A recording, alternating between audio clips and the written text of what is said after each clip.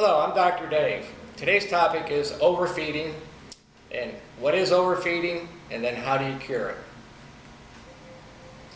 Overfeed is when the material gathers up between passes. This usually happens in pass 1 through pass 4. This is when the material is still flat and at its weakest point. The cause of overfeeding could be a number of reasons.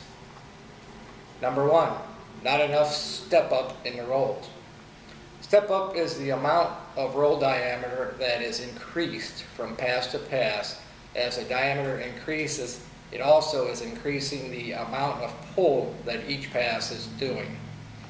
Example, showing 2 rolls here, 1 roll at 6-inch diameter and 1 roll at 6-inch 0.030 diameter.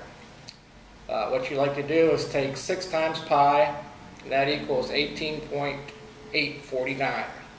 The 6.30 times pi equals 18.944 circumference. Circumference equals the length of material in 1 revolution. The amount of difference in length would be 0.095. For instance, this would be pass number 1 to pass number 2. Pass 2 would be pulling 95 thousandths per 1 revolution harder than pass number 1. Number 2, excessive pressure. When adjusting the rolls to gauge, and if you adjust pass 1 harder than pass 2, the material could push more material faster than pass 2. This can cause overfeeding.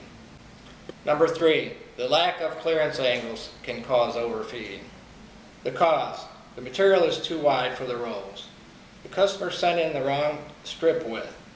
This strip width was actually 3 thousandths too wide, and the material was riding up on the flange rolls, which increased the amount of material being fed through the rolls. The solution was, we added 10,000 shims to the center of the feed rolls and removed 5 thousandths off the back spacing to keep the pass on the center line. After we shimmed the rolls, the overfeed was eliminated.